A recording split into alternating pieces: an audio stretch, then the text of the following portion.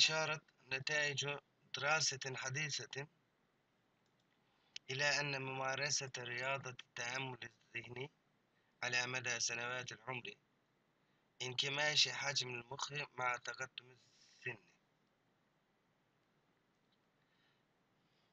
Şimdi yine biz öncekiler gibi ögelere ayıralım. Netaicu dirasetin hadisetin özne.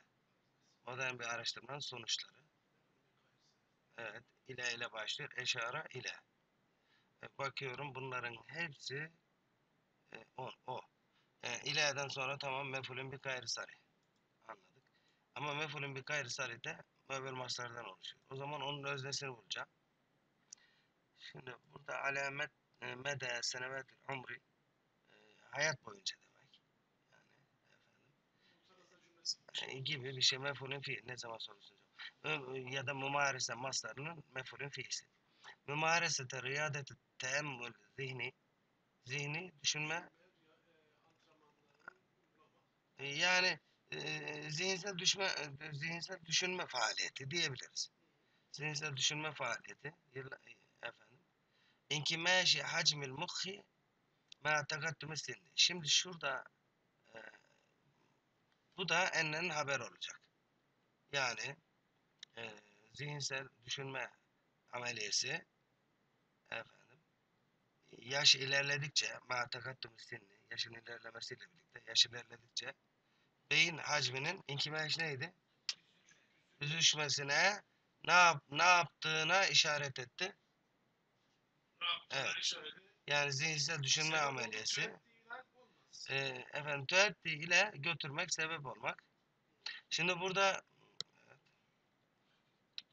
evet yani olumsuz bir şey. Yani burada olumsuz bir şey söylüyor. Tüsehimi fi katkıda bulunmak. Değil mi? Teaven ala bir şeyi gerçekleştirmeye çalışmak. Yani işbirliğine gitmek. Şu gerçekleşsin diye işbirliğine gitmek. Efendim işte evet şu yani şunun işte mesela beynin hacminin büzüşmesine yardımcı olmak. İşbirliğine gitmek gibi. Birkaç tane efendim amil bir araya gelip bunu gerçekleştirmeye çalışmak. Tezidümin arttırmak. Takimin tabi bunun vaka yakiden geldiğini bilmemiz gerekiyor. Şimdi normalde vaka yaki fiilinin kullanımı şu. Vakahu minhu. Ama Kur'an-ı Kerim'de mesela vakahu iyyahu şeklinde geçmiş. Peki bunun anlamı ne? Onu evet ondan korudu. Vikaye hatta el vikayetu hayru ilacin diye efendim evet korumak en iyi tedavidir. Vikayi evet, evet. Tıbbul vikayi hayru ilacin. Bunun doğru şıkkına bakayım mı? Evet. Takyimin yani modern bir araştırmanın sonuçları ömür boyu zihinsel düşünme ameliyesinde bulunmanın yaş ilerledikçe beynin hacminin efendim büzüşmesinden koruduğuna işaret etti. Burada engellemek de diyebilirsin. Hani o inkimaş kelimesi ile birlikte kullandığında. Takyimin. Şimdi şuradaki A, C ve B'leri buraya koyduğunuzda üçü de birbirine yakın anlam veriyor zaten. Katkıda bulunmak, götürmek, yol açmak ya da sağlamak. Teaven ala bu da benzer. Yenustul kanunul cedidu darureti iglâgil muvazzafine hevatifehum. Şimdi burada niye harekeliyorum? Onlara dikkat ederseniz. Hevatifehum ennekâletel khâssate bil ameli lede intihai saatil ameli. Buradaki lede indeme, inde anlamında. Efendim, nas'ta evet hangi harfi celle kullanılıyor? Nasıl? Evet. Yok. Yeni kanun nokta noktayı öngörüyor. Evet. Yeni kanun iş saati bitiminde görevlilerin iş telefonlarını kapatmalarını zorunluluğunu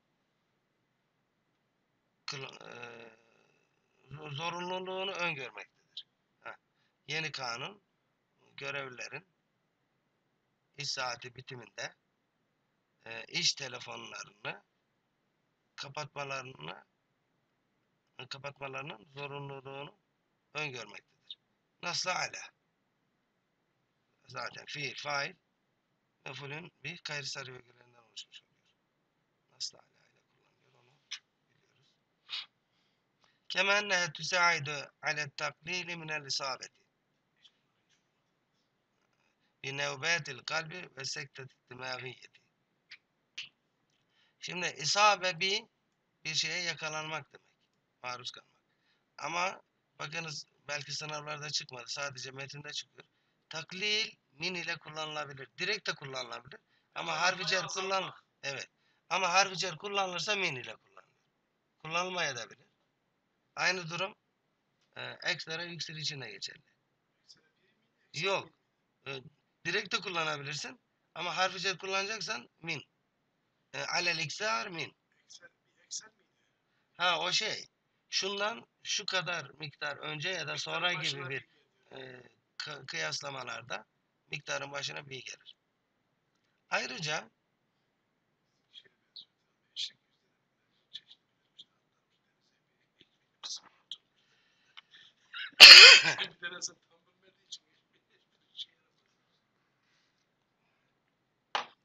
o şey neyse işte kema ennehe tüsaidu alel taklili minel isabeti bin nevbetil kalbi ve sekteti dimagiyeti.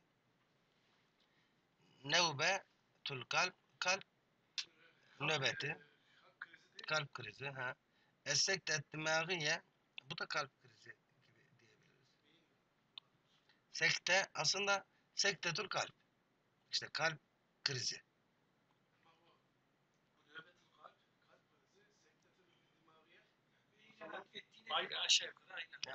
Bence bunlar birbirine yakın anlamda. Evet. Şimdi isabe bir yakalanmak demek.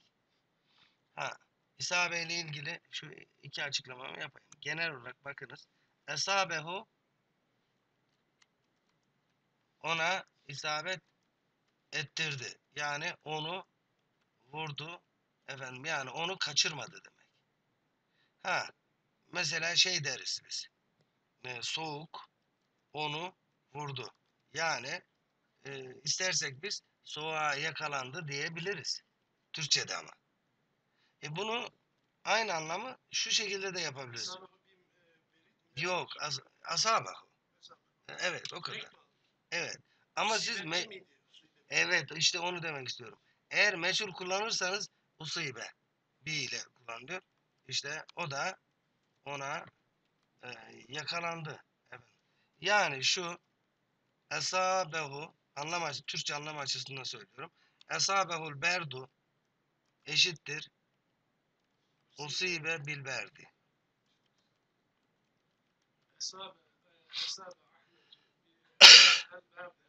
Yok.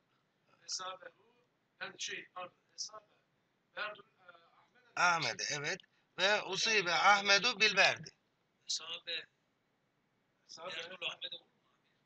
El berdu Ahmet'e evet. Soğuk. O zaman Ahmet vurdu olur. Ahmet işte onu vurdu. Evet, usibe Ahmet bil berdi. Mesela şöyle diyelim. Esabe el maradu bak hastalık Hasan'ı vurdu. Ne demek? Evet. Hasan hastalığın nişanından kurtulamadı yani. Çünkü hastalık isabet ettirdi. Nişan aldı ve vurdu. Alnının çatından. Aynı anlamını Hasan'ın bil maradi diyebiliriz. Hatırlarsanız benzer bir yapıyı acebehu Söylemiş. ile de söylemiştik. Acebehu eşittir ucibe bihi. Bize daha kolay geliyor demiştik. Evet tabi. Türkçe'de de işte usibe aslında bize daha kolay gelmesi lazım. Şimdi şurada mastarlarla da ilgili bir açıklama yapmıştım. Efendim mastarları gerektiğinde malum çatır ve meçhul çatırı çevirebilirsiniz. Acebe Hasan'ın el-Hatice mesela ya da Hatice'de kim kimin hoşuna gitti? Kimin hoşuna gitti? Hasan mı Hatice'nin hoşuna gitti? Evet yazayım. Acebe'de mi? Acebe'de. Acebe Hasan'ın Hatice'de. Ne demek? Hatice Hasan'ın hoşuna gitti. Evet. Hasan orada faili Hatice Hasan'ı beğendi demek. İşte öyle bakmayacağız. İşte hatta Hasan'dan hoşlandı. Evet. Acebe Hasenü. Evet. Fail Hatice burada değil mi? Yok. Fail Hasan. Ama Hasan söz ama Hatice'den Hatice hoşlandı. Hasan'ı mı şaşırtıyor? İşte öyle dediğimiz zaman Hasan Hatice'yi şahit. Yani Dolayısıyla Hatice Hasan'dan hoşlandı. çok okumakla herhalde çözeriz. Hepsini üzerimize yani 50 defa söylemişizdir. Emin olun sınavda çıksın. Çıksın yine yapalım. Dedi ki bir sene anlattın dedi. Sonunda sordum yine bitmedi. Çocuklar. Öyle. Evet. Yani ama şunu söyleyeyim. Hocam da az önce söyledi. Ucibet Haticetu bir Hasen'in ifadesi Türkçe'ye daha uygun. Meçhul çatılı olanı. İşte evet. Hatice bak Hasan'dan hoşlandı. Seven kim? Hatice. Evet. Burada da Hatice fail olması güzel bir şey. Bu naib fail diyorlar teknik açıdan. Önemli değil. Aynı durum bakınız. Efendim usibet Haticetu bil maradi. Bak Hatice hastalığa yakalandı. Mesela mühendislik getirdiği zaman yapar. Mesela acebet talimat derse mesela. Hocam Evet. böyle bir mühendislik müzekkerlik getirdiği zaman acebet mühendis diyorsun, talimat, fail diyorsun. Bir mühendislik kullanıyorsun. Evet. Şimdi acebet et talibat et ders. Şimdi et talibatu dersek hocam buyurun. Kim kimden hoşlanır? Bu cümlenin anlamı ders hoca öğrencileri çok sevdi. Öğrencilerden hoşlandı. Evet. Anlamına geliyor. Hocam öğrenciler dersten hoşlanmıyor. Ders öğrencilerden hoşlanıyor. Ders öğrencilerin hoşuna gidiyor. Hayır hocam işte. Şöyle diyebiliriz. Hocam. Hayır gitmiyor Şöyle hocam. Öğrenciler dersin hoşuna gidiyor. Medresetü, özür dilerim. Acebet medresetü tullabi mesela. Tullabi dersek. Tullabe dersek. O zaman okul öğrencilerden hoşlanır diyebiliriz. Öğrenciler okuldan hoşlanır. Aha öğrenciler evet. Tabii. Acebet evet hocam. Acebet et talibatu et derse. Ders öğrencileri çok sevdi. Ders öğrencilerden hoşlandı. Ders öğrencilerden beğendi. Ders öğrenciler hoşlandı. O zaman hocam bunu Acebe diyeceğiz daha düzgün anlamda. yok. O zaman madem sen Türksün hocam meçhul yapıyı kullan. Acebe dersu. Acebe et dersu. Meçhul yap. Ucibe. Yok bunun aynısını yapacağız. Ha aynısını yap. Acebe et dersu. Bati. Evet. Evet. Bakınız yer değiştirmeden hareket değişimiyle. Acebe ben bunu bekliyordum. Bak şimdi güzel.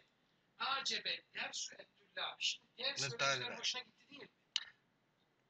Bu evet. Ders öğrencilerin hoşuna gitti ne demek? Öğrenciler dersten hoşlandı. Evet. Ders öğrencilere şaşırttı yani. Onların hoşuna gitti. Evet. Şimdi burada acebe talimat işte problem ne biliyor musun?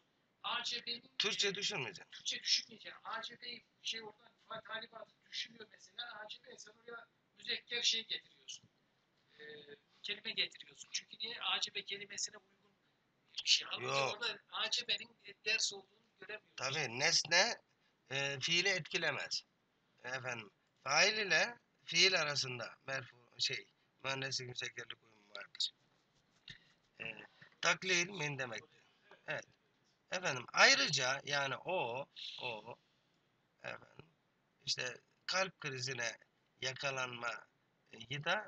yakalanmayı azaltmaya yardımcı olur. Kalp krizine yakalanmayı efendim, azaltmada yardımcı olur. Demek ki öncesinde bir şey faydası var. Ayrıca şöyle bir faydası da var demek istiyor. ينصح الأطباء المتدخنين والأشخاص الذين يتعرضون لعوادم السيارات بتناول البطاطا. Patates. Doktorlar sigara içenleri ve e, efendim egzoza maruz kalan kişilere patates yemeyi tavsiye ediyor. Ayrıca o buna da yardımcı oluyor. Hoş olur mu? Olmaz. Bu arada ben hani nasaha fiilinin kullanımını söylemem lazım. Efendim kısaca nasaha hu yok hocam bihi. Evet. Şimdi bu kime neyi nasihat etti sorusunu cevaplandırır. Evet. Şimdi burada bakalım aynısını görebilecek miyiz? O ona şununla nasihat ediyor. Evet, evet hocam. Şimdi şu ifade mesela kime sorusunun cevabını şu ise bakınız bir gelmiş başına. Neyi sorusunun cevabını veriyor. Yani bunu formüle ettiğimizde fiil, fail, mefulün bir gayrısal oluyor. Nasaha hu bihi. Evet, doktorlar Sigara içenleri ve ve araba egzozlarına maruz kalan kişileri patates yemelerini tavsiye ediyor. Ayrıca yardımcı oluyor diyor. Nazaran lihtivail batata alel kemmiyetil kebireti minel potasyum ve vitaminat. Nazaranli'den dolayı anlamını veriyorduk. Niçin sorusunun cevabını veriyordu. Patatesin büyük oranda, büyük miktarda potasyum ve vitamin içermesinden dolayı ayrıca diye devam ediyor. La yemurru yevmun dune en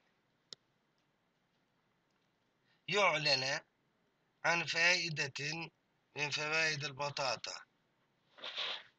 Sevevun kânet maslukaten ev mehruseten. Masluka haşlanmış demek sanırım. Mehruse şimdi mesluka soymak demek aslında. soyulmuş Veya ezilmiş. Püreden evet. Yani ister soyulmuş olsun, ister ezilmiş olsun. Gün geçmiyor ki patatesin faydalarından bir tanesi zikredilmiş olmasın. Zikredilmesin. Ayrıca o şuna da yardımcı oluyor diyor. Evet az bir şey. biz patatesle kalp hızı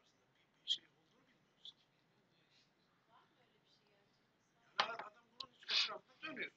Yani adam bunun üst etrafında dönüyor. Ama cümlelerde yani şu uyum diyemiyoruz ki hepsi uyuyor. Mana gidişat olarak, gramatik olarak uyuyor.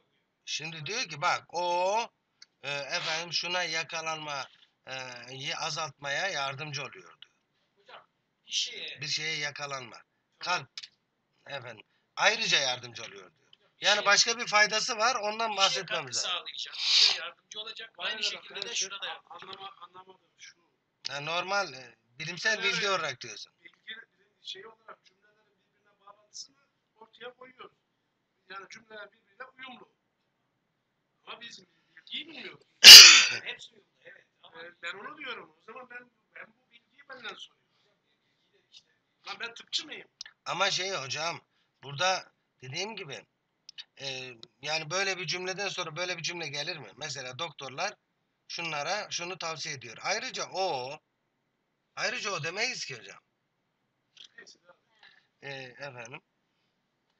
Min ehemme fevaidil batata enneha müheddiyetun lil me'ide. Bana onu anlat. İşte Ben onu anlayamadım. lienneha tahtivi ala vitamin B ve G. C vitamini. Şimdi müevvel maslara bir bakıyoruz. Şibih cümlesi önce gelmiş efendim. Sonraki de müevvel maslar. Müevvel mastarda müpteda ve haberden oluşuyor. Buradaki niçin sorusunu ayrıca olarak değerlendirebiliriz, birleştirebiliriz. Patatesin en önemli faydalarındandır. Biridir ya da.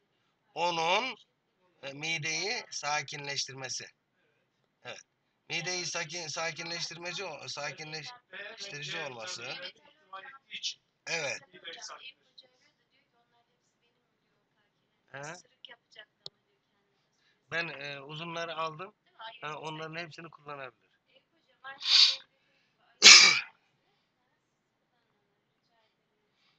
Lienne tahtevi evet.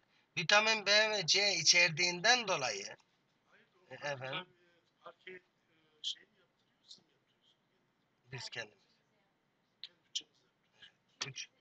3,5 arası.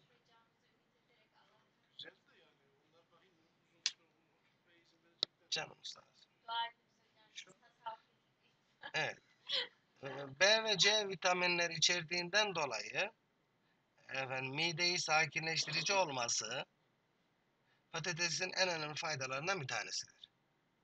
Mesela ben buradan sonra kema enneyi çok uygun görüyorum. Ayrıca o patatesin faydalarından biri mideyi sakinleştirici olması. Ayrıca o kalp krizine yakalanmayı da yakalanmayı azaltır diyelim. Evet. Yani burada hani risk ne olayı olsaydı daha güzel tercüme ederdi. He? Hocam sınav da bunlar. Şimdi mesela ben bunları sınav dışında çok rahat görüyorum hocam. Ben sınav dışında yani çok ama sınavda bütün mesela bunu görebilmek hocam aslında. Sınavda görebilmek. Ama bakın girer girmez dedim ki ayrıca şuna yardımcı oluyor. Demek ki öncesinde bir faydasından bahsetmemiz lazım. Yani bunun şöyle bir faydası var ayrıca şuna da yardımcı oluyor.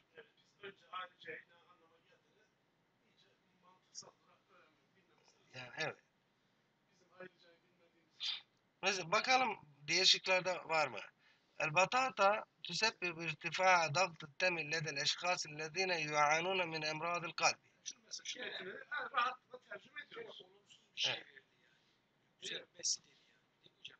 Paralel devam etmesi lazım. Evet. Yani bir öyle diyor. İkincisi zaten bundan bahsetti. Ayrıca böyle yapar dememesi lazım. Kalp hastalıklarından sıkıntı çeken şahısların tansiyonlarını yükseltmesine sebep olur. Evet, tansiyonlarının yükselmesine sebep. Patates kalp hastalıklarından şikayetçi olan şahıslarda tansiyon yüksekliğine sebep olur.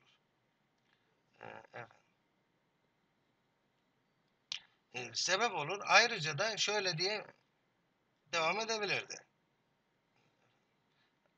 Bu çok gerçekten güzel bir cümle. Müpteda, geri kalanında haber. Haberde fiil, Mesela eğer şıkkı da şey yapıyor. şu da mef'ul, şu da nerede sorusunun cevabı. Neyse hocam. Hocam diyemezsin onu söyleyeyim. Niye diyeyim?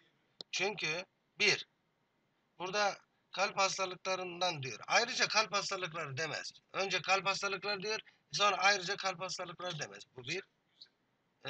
İki, burada faydasından bahsediyor. Ama şu şıkkı zarar. Yüksek tansiyondan bahsediyor. Evet, tansiyon. Tansiyona sebep olur. Yani evet. Yani birbirine iki zıt cümle kuruyorsun. Evet. Yüksek tansiyona sebep olur. Ayrıca da damar septiğine de sebep olur dese belki olur. Ha evet. Yani cümleyle kursaydı. Yorafu. Evet. Yorafu tarikul hariri bi ennehu turugun berriyetun ve bahriyetun bituli 12,000 kilometrin ربطت آسيا والشرق الأوسط وأوروبا لمئات السنين. لمئات السنين yüzlerce yıldır. Yüzlerce yıl. Şu Asya, Orta Doğu ve Avrupa'yı rabatat birbirine bağladı. Şimdi rabatat bir fiil cümlesi. Eğer kendisinden önce bir nekra varsa burada turuka gidiyor mesela. Efendim. Onun sıfatı olacak. Turuk berriye ve bahriye. Şimdi berriye ve bahriye turukun sıfatı. Rabatat o da öteki sıfatı. Yani bu müfret, bu da fiil cümlesi olarak gelmiş. Ama bunların hepsi de hu'nun nesnesi hocam. Şimdi müevvel mastar olarak geliyor. Neydi bu? İpek yolu. İpek yolu evet nokta nokta olarak bilinmektedir. İpek yolu yüzyıllarca Asya, Orta Doğu ve Avrupa'yı bağlayan 12.000 kilometre uzunluğunda e, efendim kara ve deniz yolları olduğu bilinmektedir. Yani İpek yolunun nokta nokta olduğu bilinmektedir. Şimdi şöyle bir bakalım. Ben ama şimdi bak özneyi hani diyorum ya bizim İzmirli dondurmacı şöyle diyor. Anam yapıyor ben satıyorum. İçine sevgimi katıyorum diyor.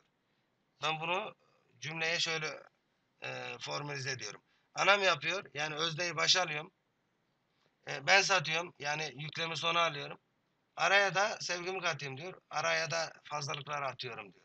Özneyi başa alıyorum. Yüklemi sona. Geri kalan tamamlayıcı ögelerini de araya sıkıştırıyorum hocam. Türkçe'de mantık bu. Mesela önce ben olsam ilk önce kendi çevirimi ararım mesela. Evet hocam ben bunu nasıl yaptım? Böyle önce bütün tercümeleri okudum sonra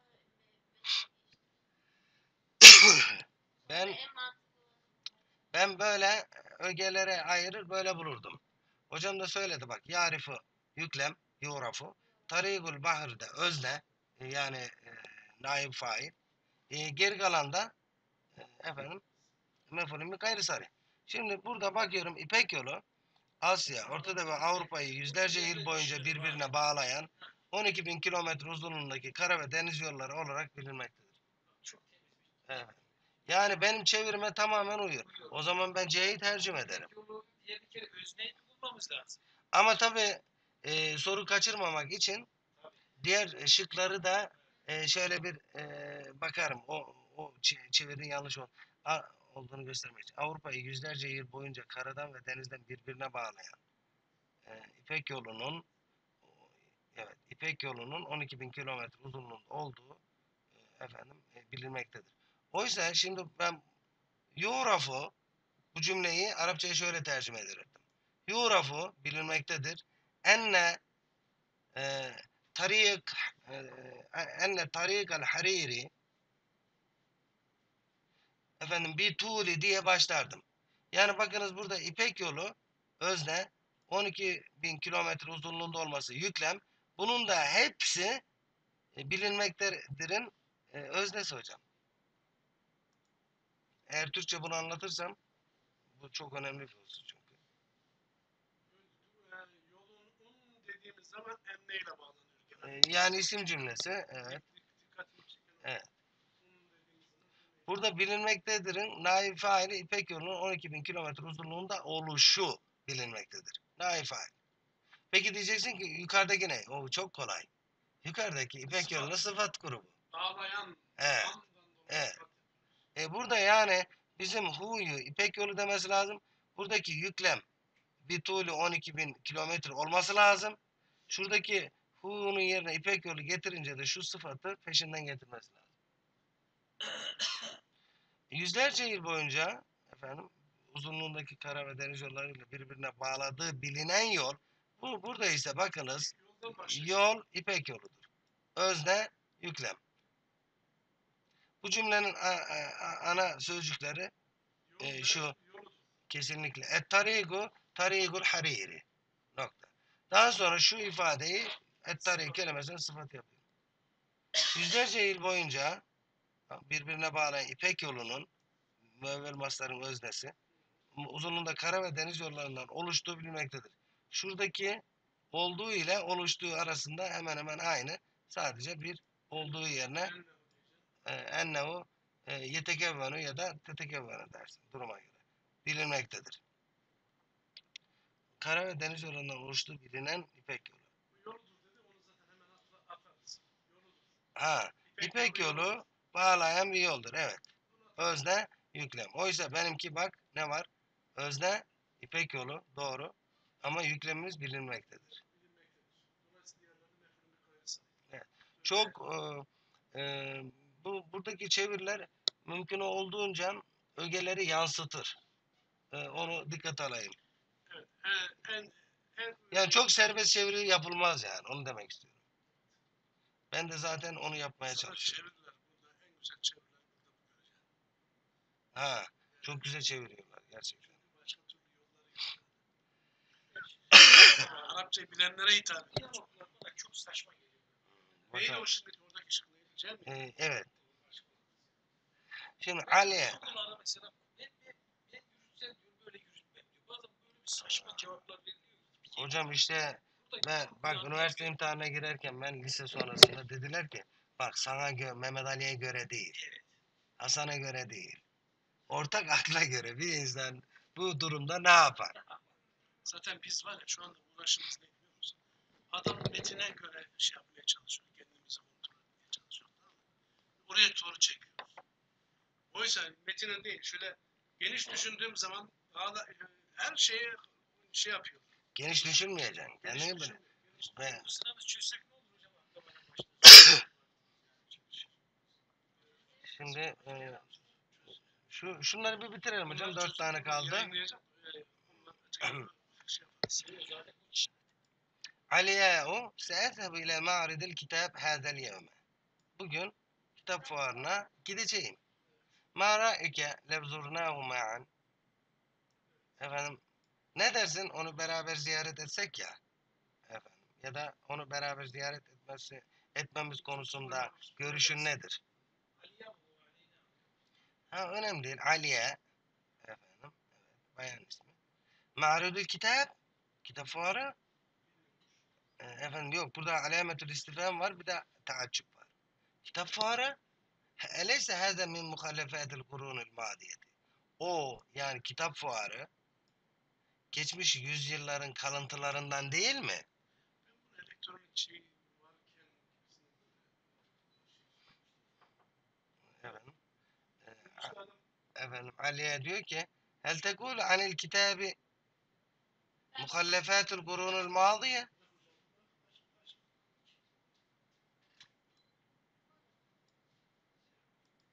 Bir şey Yani evet. Şimdi hel tekul anil kitabi. Mehmet hocamın şeyini seviyorum diyor ki önce metni icabında. Evet. Ondan sonra diğerleri geliyor. Ama sana göre değil, adamın düşüncesine Tabii. göre. sihirli değnek istemeyin. Hel tekul anil kitabi muhalefetil kurunil madiye. Kitap hakkında geçmiş yüzyılların kalıntıları mı diyorsun? Arifu enneke tuhibbul kıraate. Senin kitabı sevdiğini biliyorum. Efendim. Efendim. Senin kitabı sevdiğini efendim biliyorum diyor. Ama kitap hakkında da böyle geçmiş yüzyılların kalıntıları, atıkları, artıkları diyor. Mehme tekattemel alemu ve tatavvara. Dünya Dünya gelişti diyor. Çağlar aştı. ne kadar evet. Dünya ne kadar ilerlese ve gelişse de la yumkinen yahille el kitabu el elektroniyi mahallel varaki. Elektronik kitabın Normal efendim, kitabın evet. yerini almaz diyor. Evet, kağıt kitabın yerini alması mümkün değil. Alamaz. Efendim, burada bakınız yine müevvel mastar var. Efendim. Ha bu arada mahal yanlış bastık.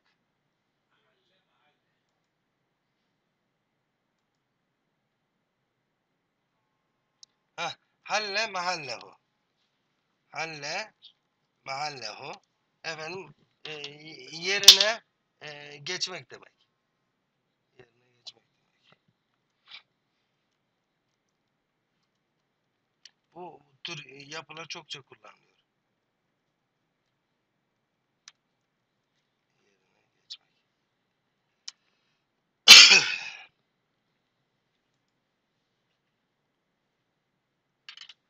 yerine geçemez. Ha, burada ma alakatu zalike bil ma'arif. Ben şöyle bekliyorum işte buradan okuyorum ya. Yani bu adamın şöyle demesi lazım. Ya çağ ilerledi. Kitaba ne hacet var? Yani bilgisayar, teknoloji gelişti gibi bir Zaten öyle bir cümle. Ben öyle Evet. bir cümle yaptım. Şimdi ma alakatu zalike bil ma'arif. Bunun yani o durumun sergilerle alakası nedir? İsmin nedir gibi soru cümlesi bu. Ma haber, geri kalan da müpteda. Lekad tegayyerel alemu, dünya değişti ve asbahal kulli şeyin alel internet. Her şey internette var hale geldi. Dünya değişti, her şey internette. Efendim bunun sergilerle ilişkisi nedir? La faidete minel kutubi vel kıraat. Efendim kitaplardan ve okumaktan fayda yok. Ve kullu zelke, bütün bunlar mudayyiatun lil vakti. Bütün bunlar vakti zayi edendir. Yani vakti zayi eder. Yani vakit kaybıdır. Hel ta'tekidûne ennel insâne yestatî'u en yetealleme şeyen minel kutubil kadîme. Şimdi burada bakınız şu müevvel masların içerisinde de tekrar müevvel maslar var. Çok hoşuma gidiyor bu cümleler. Evet. İnsanın çok güzel yerden başladı. Eski kitaplardan bir şey öğrenebileceğine mi inanıyorsun? ليت بلادنا تتقدم وتبتعد عن التخلف الذي يسود كل المجتمعات. Keşke ülkemiz ilerlese ve tüm toplumlara hakim olan geri kalmışlıktan uzaklaşsa. Evet.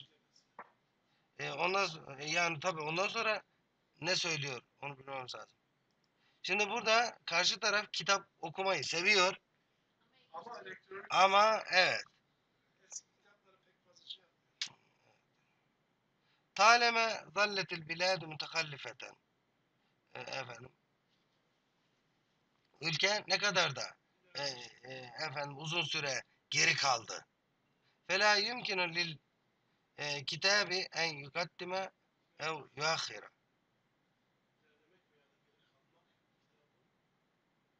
Şey ilerlemek değil de ilerletmek diyelim.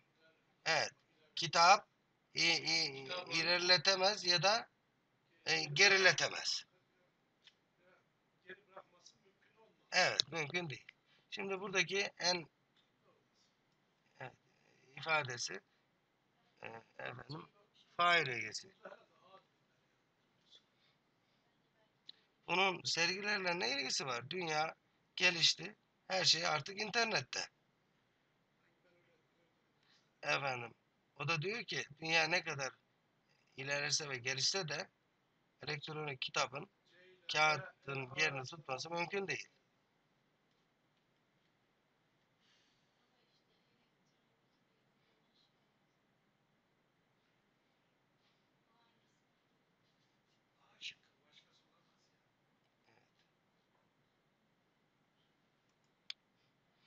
هناك طائفة من ألفاظ اللغة يدل اللفظ الواحد منها على المعنى ونقيضه.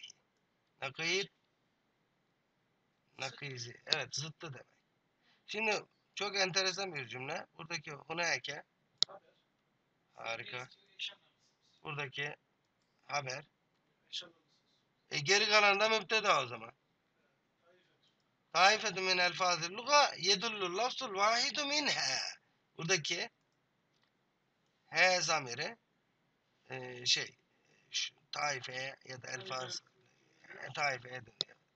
Delle ala. Bir grup dil sözcüğü var. Bu bir grup dil sözcüğünden bir tanesi bir anlama ve o anlamın da zıttına delalet ediyor. Yani dilde efendim bir anlama hem de o anlamın zıttına delalet eden bir grup sözcük var. Evet, evzattan bahsediyor. Mesela karun diyor değil mi hocam? Zevcin gibi. Evet, hem karı hem koca için kullanılıyor. Ama onun yerine biz eş diyebiliyoruz. Soruya uygun olan mana olarak cevabı mı verilmiş sorusu? Bu denklik. Yani bu cümleye yakın, en yakın cümleyi soruyor.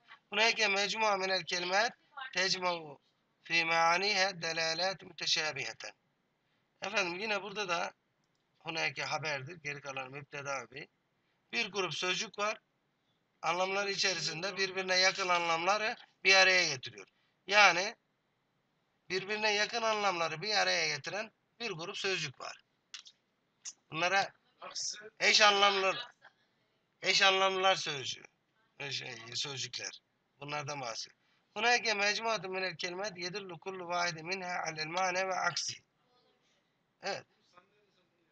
Nakıyet ile zaten aks birbirinin eş anlamlısı.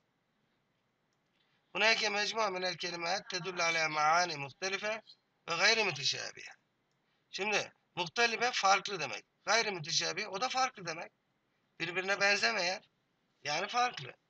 Yani bir grup sözcük hunake haber.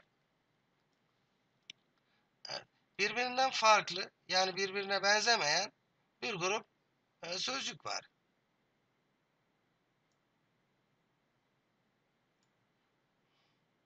Bunlara biz dilde tek anlamın diyoruz hocam. Her bir sözcüğün birbirinden farklı anlama delalet etmesi. Ama yukarıdaki birçok sözcük var. Birbirine yakın anlamlara delalet ediyor. Buna da teradüf diyoruz. Hunayke mecmu minel kelimat yedullu kullu vahidi minha alel mane ve ma yuradifu. Bu da yukarıdakiyle aynı anlama geliyor. Her biri bir anlama ve onun terkine yani hemen arkasındaki yakın anlamına delalet eden bir grup sözcük var. Eş anlamlılar sözcükleri. Sözcük grubu. Hunayke mecmu minel kelimat muradife fil maani ve müteşabihe bima tedullu aleyh. Evet. Anlamca birbirine yakın ve delalet ettiği şeyler açısından birbirine benzeyen sözcükler var. Aynı şeyler. Hocam eş anlamlı, eş anlamlı, Ben B ile B arasında tek anlamlı. B'yi yaptım. İkisinin arasında kaldığını biliyorum. Şimdi hocam Tam oturtamadım. muradif eş anlamlı. Ma olumsuz mana veriyor. Muradif olmayan. Ha, buradaki ma ismi mevsul. B ile B arasında kaldım ya. B mi dedim, D mi dedim bilmiyorum. Buradaki hocam. Tek mana ve onun muradifi olmayan zıt mana. İkisinden Ha. Naks manası. sınavda bunlar insan düşünüyor nasılsa hiç düşünmüyor. Ama muradif şey. Şimdi Muradif biliyor musun? Ma muradif olmayan aksi manasını Naks manası. Ben de bir şıkları okurken emirci şıkkı varmış. Hiç o emir B de olabilir, D de olabilir. İkisinin arasında kaldığını biliyorum. Benim Onu de yazdım. İkisinin arasında kaldım. Ömer'in durumu müşkül değilmiş de telefonla WhatsApp'ına mesaj atmış Şükrü Murat'la ilgili. Eğer cevap vermek istiyorsan ha, önemli bir şey mi? aslında çok değil de dedi bir WhatsApp'a yazı yazdım dedi. Babam her zaman görmüyor ona baktım dedi. Tamam. Bilmiyorum. Et-tâgıtul bediletu mustalahun يستعمل للدلالة على بعض مصادر الطاقة البديلة للوقود الأحفوري. Ama benzer metinler okumuştuk sınavdan önce. Evet. Ben zaten zaman yetişmiyoruz. Alternatif enerji. Alternatif enerji.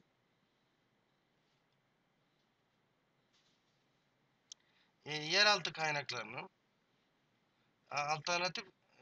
bazı alternatif enerji kaynaklarına delalet etmesi için kullanılır. Kullanılan bir terimdir. Pardon. Yoksa manayı biliyoruz. Aha, evet. Evet, alternatif enerji, yeraltı yakacaklarının bazı alternatif enerji kaynaklarına delalet etmesi için kullanılan bir terimdir. Bir şeklin ammin yedullul mustalah ala masadire tağatin gayri taklidiyetin zati zararin kalilin alel biyeti. Evet, burada birkaç tane sıfat var. Gayri taklidiye, klasik olmayan, geleneksel olmayan demek. Genel olarak terim geleneksel olmayan ikinci sıfatı geliyor. Efendim çevreye az zararlı olan enerji kaynaklarına delalet eder. Evet. Yetim Şimdi uhfuri kazmakla ilgili yani yeraltı kaynağı dedim. Fosil Diyebiliriz. Yani çok iyi olur. Ama hafara kelimesi hani ben oradan şey yaptım. Fosil kaynakları deriz. Sanırım öyle tercüme ediliyor. Yetimu istikracu tâgati tabi'iyyeti vel müteceddidati mineşşemsi vel riyahi vel meddi vel cezri ve neşatatı tâgati cevfiyyeti. Efendim yetimu istikraç çıkarılır demek birlikte anlamı. Evet, doğal ve yenilenen enerji, güneş, rüzgar, cezir ve yeraltı enerji evet faaliyetlerinden çıkarılır. Çıkarılır. Fekulluha masadiru takatin müteceddidetin. Evet, yenilebilir enerji kaynaklarıdır. Tüstakdemu kullu enva'il vekudil uhfuri kemevâtte hâmin fi tevlid kehrebe. Bu fosil yakıtlar evet, tüm türleri elektrik üretiminde ham madde olarak kullanılır. Ondan sonra da yetim çıkarılır diyor. Arada bir bağlantı yok gibi. Kullul masadir illeti nestakhricuha min batinil ardi setezûle yevmen ma. Bir gün bitecek. Evet. Ve fî hâl istikdâm-ı tâgati bedileti enerji kullanılması halinde la daye li def'il fevatir şehriyeti fatura ödemenin bir gerekçesi yoktur. Yani artık aylık fatura ödenmez yani. Fatura gelmez. Fatura ödemeyi gerektirecek bir gereği yok. Evet, gerektirmez. Yani bunu biz şöyle ezberlemişiz. La daye li şükür. Şükür. Teşekküre gerek yok. La şükür ala vacip diyor ya. La şükra efendim aleyye mesela vacibun. Ya da bu böyle dokunabilir de şöyle dokunabilir. La şükür ala vacip. Bu da göreve yani vacip olan şeye teşekkür edilmez. Evet. Tabii biz Türkçe'de teşekküre gerek yok diyoruz. Şu sizi şaşırtmış olabilir. Ya hiç kimse böyle demiyor diye şöyle. La şükra teşekküre gerek yok. Teşekkür etme. Aleyye vacibun. Yani bu benim üzerimde bir görev. Evet. Ama şu daha çok kullanılır. La şükra ala vacip. Evet. Yok yani ben bunu da söyleyebilirsiniz bence. Burada da la daye li defel fevati fatura ödemeye gerek yok. Testamiluha ba'dul masadir ke muradifin li mustalahat tağatil müteceddideti. Bazı kaynaklar onu yenilenebilir enerji teriminin eş anlamlısı olarak kullanmaktadır. Evet, muradif. Evet, eş anlamlısı. Fe bil kadrillezî nahtâcu ileyhi minet tâgati. İhtiyaç duyduğumuz enerji oranında senuvelliduha nahnu bi enfusina. Oranında evet, bizzat kendimiz üreteceğiz. Evet.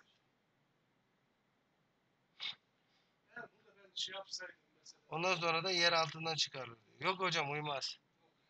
Uymaz ya. Vallahi hiçbiri bana şey olamaz. Yani çünkü bunu biz yenilenebilir ya istediğimiz rüzgar istediğimiz kadar alırız. İstediğimiz güneşe hani çeviririz, geri reddederiz yani. Burada var ya atacak şans yenilenebilir enerji ifadesi nereden geçiyorsa onu atalım.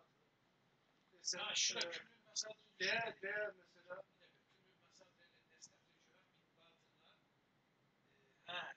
Çünkü diğer cümleyi devam edersek yeraltı kaynak. Çünkü küllül mesad nesler şunlar da evet bir gün bitecek. Dolayısıyla evet B kolu daha mantıklı. Ama hocam burada bitecek, bitmeyecek konumuz bu değil ki. Ama yok o yeraltı kaynakları. Bak burada diyor ki bitecek. burada alternatif enerjiyle efendim işte yenilenebilir enerji. D şıkkı değil mi? Evet, evet hocam. Bence de. Burada bazı kaynaklar onu yenilenebilir enerji teriminin eş anlamlısı olarak kullanmaktadır. Bunlar da şunlardır. Evet. Evet.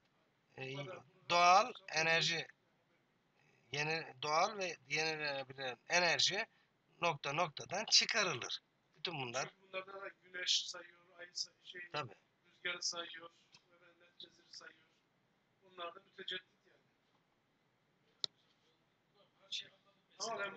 ben bunu direkt okudum mu, şey yaptım mı yok. Parçayı çözdü hocam ama aklımızdaki iki şıkkı. Hayır yok. Parçaya şuna bakınca, hocam arkasından ne geliyor? Güneş geliyor, cezir geliyor. Yani o icmali söylediğini tafsil olarak biraz daha açıklıyor. Zor zaten. Kolay olsa geçer. Ama şunu söyleyeyim. Metni anlıyorum hocam. Anladığım Çok halde iyi. yapamadım diyorum ben. Şimdi mesela orada diyor ki hocam bu yeraltı fosil kaynakları diyor. Mesela insan diyor ki fosil kaynakları bitecek. Çünkü sentetik ve ırtıra Hocam bir şey. Allah'ın izniyle Eylül'e kalmadan geçiyoruz. Eylül'e kalsak da geçiyoruz diye. Geçiyoruz Allah'ın izniyle. Geçeceğiz. Sen ne kadar şey Mantığın bir şekilde öbür tarafa kayıyor yani. kayıyor. Kaymıyor değil.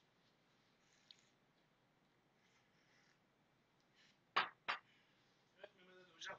Abi siz cevap verirken تقوي الرضاعة Şey التبعية Bunlar iki üç tane مناعة الطفل. roman şey yapmakta zorlandım. Evet. Mena'a Mena bulaşacağız şey değil mi? yok. Tıflın Hastalanmaya karşı direnci o ne diyoruz? İşte bağışıklık sistemi. bağışıklık. Evet. Çocuk bağışıklığı. Evet. Doğal emzirme Onu bağışıklık olarak bildim çocuğun bağışıklığını güçlendirir. Evet. هذا يفسر لماذا يكون الأطفال الذين يرضعون تبعيا أقل عرضة للأمراض. Bu açıklıyor. Doğal olarak emen çocuklar efendim hastalıklara daha az maruz kalıyor. Niçin? Yani bunu açıklıyor. O zaman şöyle tercüme edebiliriz. Bu doğal olarak emen çocukların niçin hastalıklara daha az maruz kaldığını açıklar. İz yengulu lehum halibul ummi ecsamen mudaddeten ehemmuha ma yu'rafu bismi IgA. Evet, en önemlisi nokta ile tanınan efendim şunları efendim evet anne sütü aktarıyor. Zira anne sütü en önemlisi IgA olarak tanınan antikorlar işte taşıyor. Yok taşıyor. O nesne hocam. Antiseptik şeyleri taşıyor. İşte eczem mudaat da. Mudaat da karşı koyucu demek.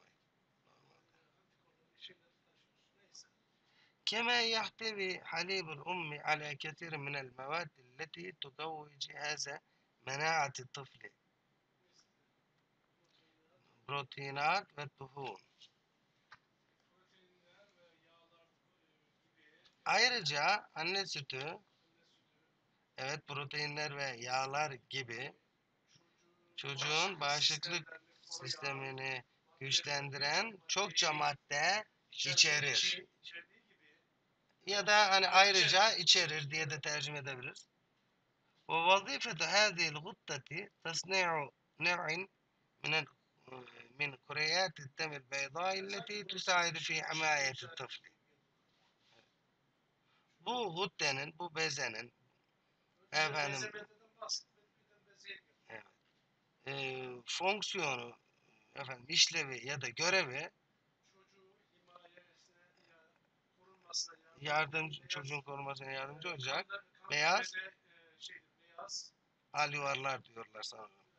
Ya alüvarlar. Evet.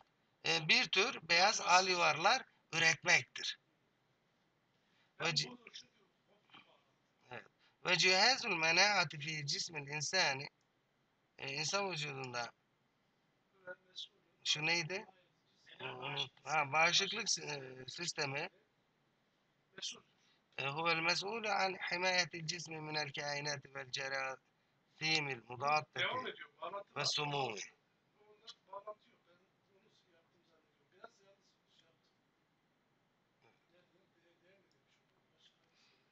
şey yaptım. Vücuttaki bağışıklık sistemi vücudu Mikroplara karşı evet varlıklar şey,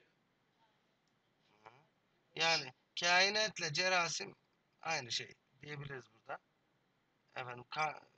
İşte mikroplar ve bu neydi? Zehirleri evet vücuttan korumaktan görevli olandır.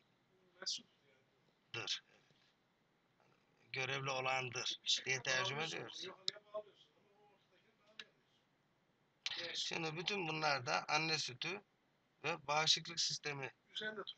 evet anlatılıyor. Ama ak yuvarlarına gelince biraz olay farklılaşıyor. Bir de Hutte'den bahsediyor. Yani hiç bilmiyoruz.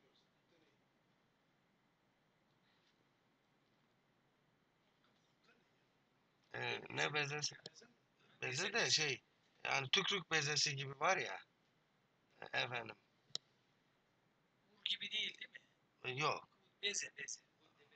Hayvanlarda da oluyor ya. Ben gutte hayvanlarda olan beze gibi. Tükürük değil de hocam. Ama bunların bir görevi var. Senin bahsettiğin hastalıkla ilgili olan bir şey. Hastalık Bu hastalık değil. Değil. Tiroid bezesi mi diyorlar?